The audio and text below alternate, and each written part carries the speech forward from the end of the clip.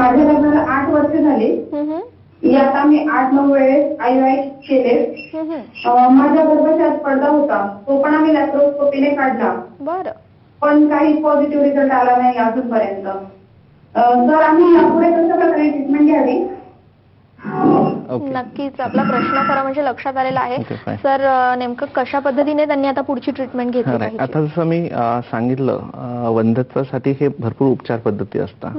तर त्याच्या त्यांनी ज्या मेन्शन केल्या, तर त्याच्यामध्ये पहिलं त्यांनी मेन्शन केलं जवळपास 7 ते 8 वेळा IUI त्यांचे झालेले आहेत आणि एक लॅप्रोस्कोपी पण झाली आहे. आणि लॅप्रोस्कोपीमध्ये गर्भाशयाच्या मध्ये एक पडदा असतो. सो तो असतोच असं नाही, पण काही लेडीजमध्ये असतो, तो पडदा पण काढण्यात आला आहे.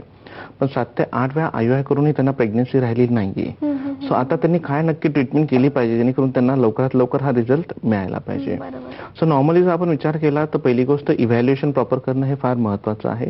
जेव्हा इव्हॅल्युएशन प्रॉपर होतं सो तेव्हा आपण बघणं गरजेचं आहे त्यांच्याबरोबर काही पुरुषांमध्ये काही प्रॉब्लेम आहे का, त्यांचं गर्भाशय व्यवस्थित आहे का, गर्भनलिका ओपन आहेत का, फंक्शनल आहेत का, अंडाशयाची कॅपॅसिटी चांगली आहे का, काही हॉर्मोनल इम्बॅलन्स आहे का, किंवा काही सिस्टमिक आजार त्याच्याबरोबर आहेत का ज्याच्यामुळे पण प्रेग्नन्सी राहत नाही. जसं आपण म्हटलं सो थायरॉइडचा प्रॉब्लेम असेल, ओबेसिटी असेल, सो या गोष्टी पण आपण कुठेतरी आधी कंट्रोल करणं आणि इव्हॅल्युएशन करणं महत्त्वाचं आहे.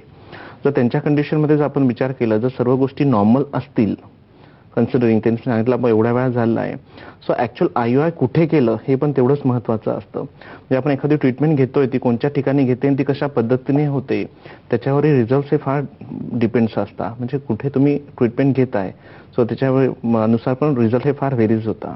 सो जर चांगल्या ठिकाणी प्रॉपर ठिकाणी जर त्यांनी IUIची ट्रीटमेंट घेतली असेल तर त्यांना मी ॲडवाईस करेल नेक्स्ट ऑप्शनला त्यांनी जाणं हे गरजेचं असतं. कारण एका IUIचा रिझल्ट असतो 18 ते 20% जवळपास. जर 7 ते 8 याच्यात IUI मध्ये राहत नसेल तर त्यांनी IVF ही उपचार पद्धती त्यांनी अवलंबली पाहिजे. IVF मध्ये काय करतो, ह्या कंडिशनमध्ये आपण त्यांना इंजेक्शन देऊन स्टिबीचे वाढवतो, ते शरीराच्या बाहेर काढून घेतो, मिस्टरांचे शुक्राणू घेऊन गर्भ तयार करतो, तो गर्भ आपण त्यांच्या गर्भाशयात ट्रान्सफर करतो. म्हणजे बऱ्याच वेळा काही प्रॉब्लेम जर आपल्याला लक्षात येत नसतील IUI मध्ये तर ते IVF मध्ये क्लिअर होतात आणि त्याच्यामध्ये रिझल्ट हे अतिशय चांगले मिळू शकतात या कंडिशनमध्ये पण.